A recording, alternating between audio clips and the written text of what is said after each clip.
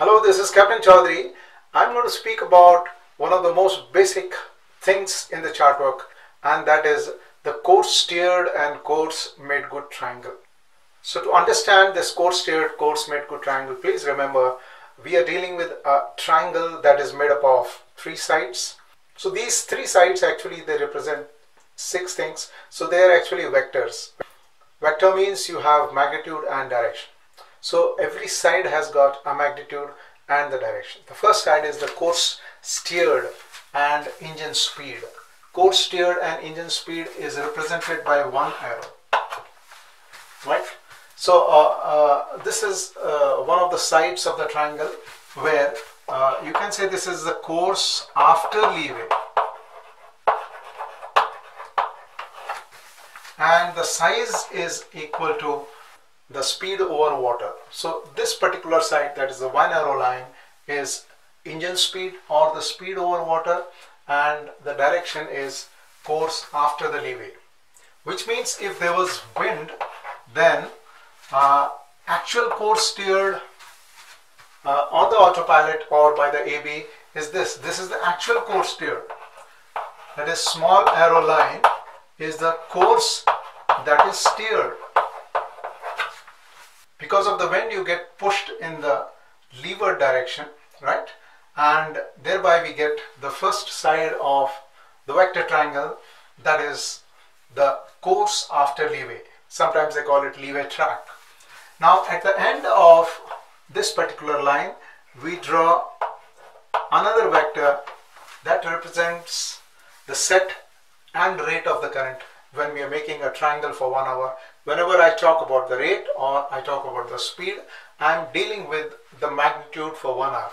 Rate of current means the drift that is done in 1 hour.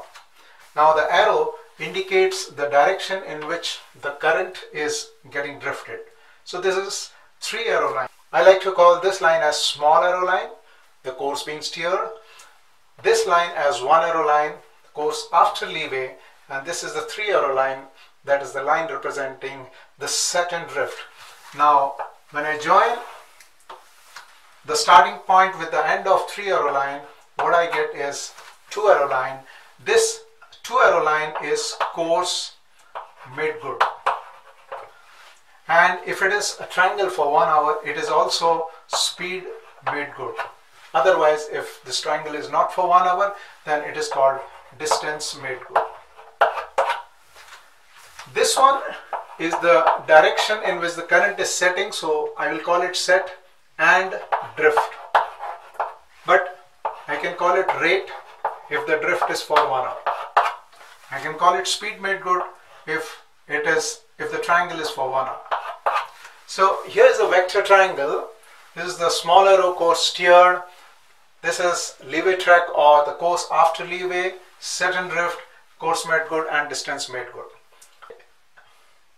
Now it is possible that you are steering a course of 060 and the wind is northerly, causing a leeway of 6 degrees. So one arrow line becomes 066, and in this particular diagram, as you can see, I might have given the current say 108 degrees true into say 3 knots. Small kn represents the knots. Course that is steered is 060, course after leeway is 066, and the speed over water may be something like 12 knots. So 12 knots is the speed over water. The set and rate is 108 into 3 knots, and what I might get is the course made good, that is 096 degrees into 14 knots. So when I solve a triangle like this, at the end of completion of the triangle, what I get is course made good and speed made good, and the last part of the two arrow line may be called estimated position. So here is a vector triangle, what I call it course steered and course made good triangle. This is the situation 1, and I will be also dealing with this triangle in situation 2. Situation 1 means I know the course steered. Course steered is known. And what I have to do is to find CMG, SMG and estimated position. Now when I know the course steered, right, apparently I also know the set and rate, and what I have to find out is the two arrow line, that is a course made good and speed made good, and also the estimated position, that is represented by the triangle. In this situation, the order of plotting the lines is small arrow line, one arrow line, three arrow line and two arrow line. Now I'm going to deal with another situation, that is I have to reach a certain destination. I know my present position and I have to reach a certain destination. So one of the first lines that I should be drawing is the course to make good. That means two arrow line is the first line that is drawn.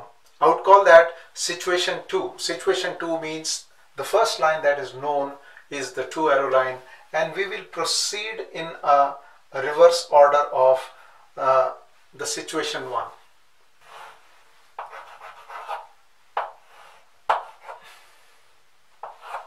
Suppose this is my initial position I found with the help of bearing and distance off, and if this bearing pertains to, say for example 0900, I can write the time along the arrow line.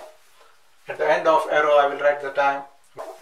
Whenever you draw a position line or bearing line, it is very important that you represent the bearing line with the arrow like this. If you are drawing the terrestrial bearing, then you must draw arrow only on one side, and you should write down the time at the end of the bearing line. This is the complete representation of a terrestrial bearing line, right? If you do not write the time at the end of a bearing line, that means you are insulting the bearing line. You must write down the time. And if you're talking about the celestial position line, you have to draw the arrow on both the ends and the time at the end of the arrow line. You must actually write the time in line with the line. Suppose the line goes this way, you write the timing this way. The line goes this way, you must write the time like this. The idea is, in a plot, if there are too many lines, you don't get confused which one is the position line and which one is not the position line. So you don't put time on the wrong position line, you might run a wrong position line, right? So this is my initial position at 9 o'clock, and I have to reach this point. Or sometimes they might say that here is the light and you must pass 5 miles of the light when nearest. So what I do is, from that light I draw a circle of 5 miles radius, and from the initial position I draw a tangent on that arc. Now this is the course to make good. The first ever line that is known to you is two arrow line, and that is the course to make good. Now it seems the current in the area might be setting southeast. So we are going in the reverse order. We have to draw three arrow line representing the set and rate. I am making triangle for 1 hour. So this is southeast into probably 3 knot. That is the current that is known in that area. From the end of current, I will draw 1 arrow line cutting the arc for the speed over water. That is the engine speed over water. In the Chartwork we call speed over water as engine speed, which is not strictly correct. But from here I cut an arc for the distance, that is distance traveled on water in 1 hour. This is 1 arrow line. Now it seems in this area there is northerly wind. Now there is a difference between the representation of wind direction and the current direction. Wind is known from the direction from where it is coming, and current is known from the direction where it is setting. So this current is setting southeast, this wind is coming from north. Now when I cut an arc for engine distance, when I cut an arc for distance over water, this makes a vector triangle for 1 hour. Now to know what course to steer, because there is northerly wind which is causing a leeway of something like 8 degrees. I'll put the small arrow line, and that is the course to be steered. So in this particular example, initially when I'm here and I have to pass this point, that is 5 miles when nearest to the light, probably the course to make good looks like 086 degrees true. And then when the current is southeast in 3 knots, I plot it here. From here I plot an arc of 12 miles, which is the speed over water, right? So I might get a course that is to be steered as 076. So this is 076 degrees, and then there is a leeway of 8 degrees. So 8 degrees less than 076, that would be 068 degrees is the course to steer. So here you have seen in this particular situation, that is the situation 2 of course steered, course made good triangle. The first line that I drew was 2 arrow line, then 3 arrow line, then 1 arrow line, and small arrow line. This is how you have to understand the drawing of situation 1 and situation 2. Situation 1 is when I know the course that is steered, I know the leeway, I know the set and rate, I know the engine speed, etc. And I have to find out what is the course made good, what is the speed made good, what is the estimated position. Whereas in situation 2, I know the initial point, I know the destination from where to pass, right? In other words, indirectly I know what is the course to make good. When I join these 2 points, right, I get course to make good. That is the 2 arrow line drawn first. In the beginning, I will draw the current as is given, southeast into 3 knots. And from the end of current, I draw an arc of speed over water on the 2 arrow line. What I get is the third side of the vector triangle. There is a speed on water and course to steer to counteract the current. But what I want finally is course to steer to counteract not only current, course to steer to counteract current and wind, and that means this small arrow line. One point of observation which you should note when you are doing these kind of plottings, that is a course steered and course made good triangle, you will find in situation 1 as well as situation 2, small arrow line is always to the windwards of 1 arrow line. Small arrow line does not take part in the construction of vector triangle, but it needs to be shown. If you don't show small arrow line on the plot, you will lose 5 marks, right?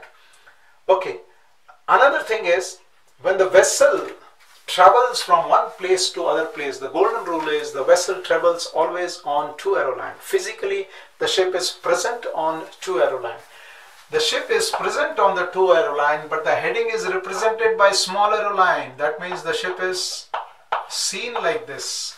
If you see the picture of the ship, the heading will be parallel to small arrow line, but ship physically travels on 2 arrow line. The ship is not on small arrow line, ship is not on 1 arrow line, ship is always on 2 arrow line. That is what you must remember. That means if a particular lighthouse is a beam on the way, it means the bearing of lighthouse. When the question says that the lighthouse is a beam, then the bearing of the lighthouse is small arrow line plus minus 90 degrees. If the question says that at such and such time lighthouse is the beam, that means the bearing of the lighthouse is small arrow line plus minus 90, plus for the starboard side and minus for the port side. That means if my small arrow line in this particular question happens to be 68, then 68 plus 90 is 158 will be the bearing of lighthouse when it is a beam. So this is 68 and 158 will be something like this. This is the bearing when the light is a beam, but physically the ship is on 2 arrow line. Physically the ship is on 2 arrow line, and what time the ship reaches this point has to be calculated by speed made good. The ETA is always calculated by the speed made good. So please remember, a beam means small arrow line plus minus 90. On the other hand, nearest means 2 arrow line plus minus 90. That means if somebody says this light was nearest at such and such time, nearest means 2 arrow line plus minus 90. 2 arrow line here is 86. 86 plus 90 is 176. So when this light is 176, this light will be nearest. Once again, the ETA will be calculated only with the speed made good. So these two things must be very, very carefully remembered, that abeam means small aeroline plus minus 90, and nearest means two aeroline plus minus 90, and plus means starboard side, minus means port side, and ETA is always calculated by speed made good.